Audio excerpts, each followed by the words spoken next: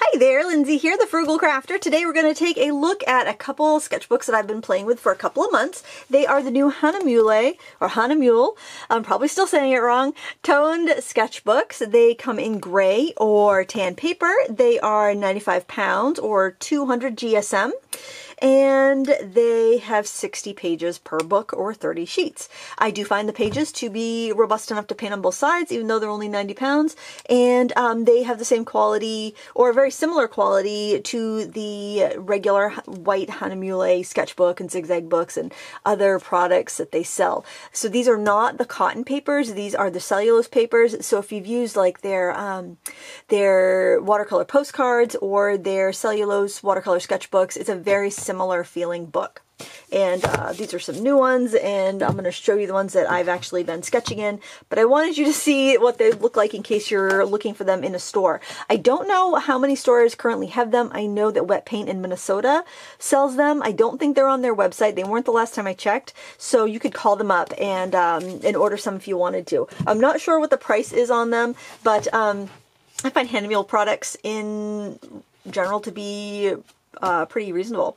So they have a linen cover and a bookmark there, so you can keep your place if you're painting a lot. There's also a nice rubber band here to keep the book shut when you're traveling. I throw my sketchbooks in a, it's like a backpack with a stool attached, and you know, that's nice because it keeps the papers from getting bent.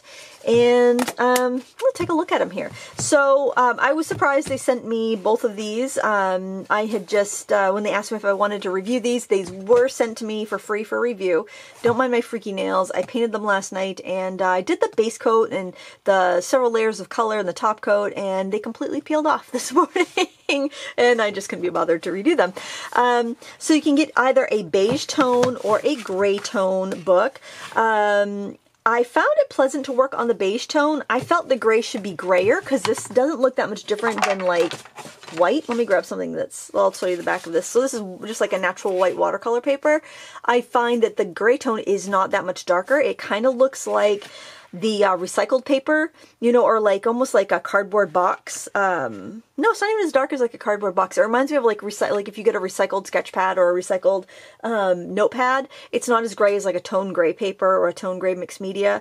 So you want to keep that in mind. Although, and I'm like, well, I'm going to keep using it because there's got to be something that I'm going to really love about this gray paper.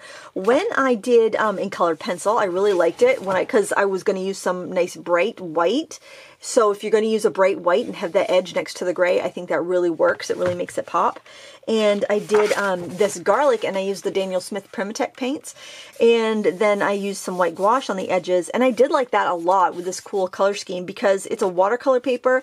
I get the gorgeous granulation, and it shows off the characteristics of the watercolor paint, but then I can put that pop of white gouache, and it almost brings it up another level. So I did find a way I like to use that gray. And then, you know, I'm fooling around with some gouache. I found that it worked really well for gouache. Here I swatched some gouache out there and just kind of doodled around with some gouache there, and it was really nice with the gouache because if you're going to use some white anyway, because gouache obviously is opaque and it covers up everything, so it really makes the most of the tone paper. It kind of makes it look a little bit more finished, or it gives you like a little bit extra place you can go with the highlights. That said, gray is not a favorite color. I'm wearing this dingy old gray sweatshirt. You've probably seen it in like so many videos. I think it's so funny because every once in a while I'll have like some jewelry or clothing company contact me and say, I love your style. Would you like to pick out some clothes for your videos and be sponsored? And it's like, you love my style, really? What did you like, my gray dingy sweatshirt or my blue dingy sweatshirt? Please be specific. That must be a blanket form letter they send to every YouTuber. So the tan one, I really liked the tan paper. I tend to gravitate more to warm colors anyway. Like, I know gray walls are so popular, and they do look really chic in people's homes and stuff, but I wouldn't enjoy that. I have cement walls in my studio downstairs because it's in the basement, and I hate that. I'm not a gray fan, but I love tans and beiges, so I really liked this paper. Again, look how cool, like cool as in temperature that white looks on that beige. It's kind of fun. And even I like the watercolor on the beige quite a bit, even though this is darker than the gray. And the watercolors are transparent. I think it gives it like a vintage feeling to be able to see through the watercolor paint and have that beige paper behind it. And I think that's a lot of personal preference, although I still think that gray should be a little bit darker on the gray sketchbook. Love it for colored pencil on this too. You saw I did the raspberry and colored pencil in the gray sketchbook. It really handles colored pencil well. And the other thing that would be really nice is that if you're going to do a colored pencil piece and you want to do like a vignette around, I could have done that vignette in a watercolor pencil and so much more easily have faded that out and spread it out and then finished up with a traditional wax pencil. So I like that it's a robust paper that gives you so many options. This is just a little plant I saw in the woods the other day. I took a photo of it, and I wanted to use this paper because I wanted to use white gouache, and I wanted to have that, like, not just stark white paper underneath. And when you have a toned paper, it takes a lot of the time away. Like, you can get to the good stuff because you've got a background kind of already laid in. And I think that's all I have in there. So for playing around with this book for a while, I really haven't done a heck of a lot with it, but I do like it. Definitely the beige, I would say, is a winner. I'm not as fond of the gray, but I was happy with some of the stuff I did on it. If you want to change a pace and you want something different to maybe expand your watercolor or get yourself out of a watercolor rut, give them a try.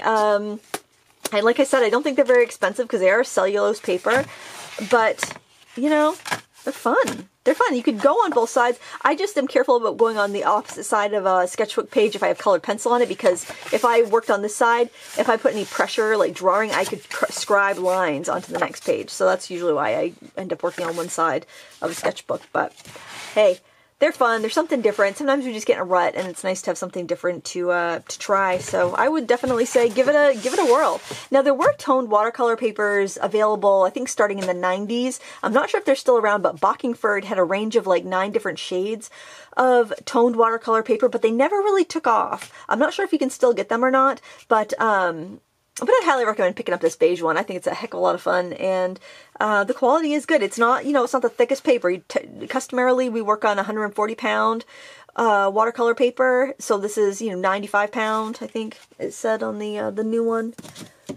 95 pounds. So, it's considerably lighter, but since it's a small sketchbook, I really don't think it's that big of an issue. It does come in other sizes. There is a one that's about 5.5 by 5.5, so it'd be about like that. This is an A5, which is about 8.5 by 5.5, and then there's an A6, which I had to look up because I don't know my my imperial measurements. It's about 4 by, I got it on my computer. Let me just go to the other tab there. I can never remember it either. It's about 4.1 by 5.8 inches. So it's about, it's about half of the size, like that way. So it's also nice to kind of work in a different size once in a while. I like the landscape format because I throw this in my sketchbook, my travel sketch bag, and be able to do a panoramic landscape if I want to. So that's kind of fun too.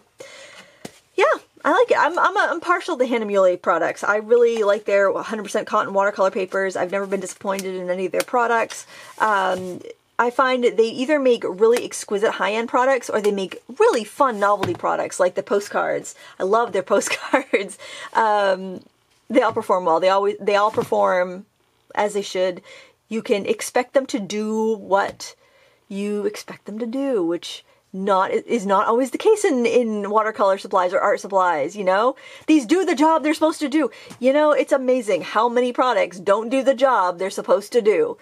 It's amazing, but you will not have that problem with the Hahnemule stuff, and I think these sketchbooks are fun. So I will put the link to their website in the video description. Like I said, this is not sponsored, but these were sent to me for free to review. You should be able to look up stores near you that would have these, or online sellers that carry Hahnemule products. These are pretty new items, so not all stores are going to have it, but something for you to keep your eyes open for, maybe put on your Christmas list if, your friends or family are looking for something fun to get you in the artsy realm. Hey, thanks for watching. I do appreciate it. Please give me a thumbs up before you go if you enjoy reviews or any other tutorials.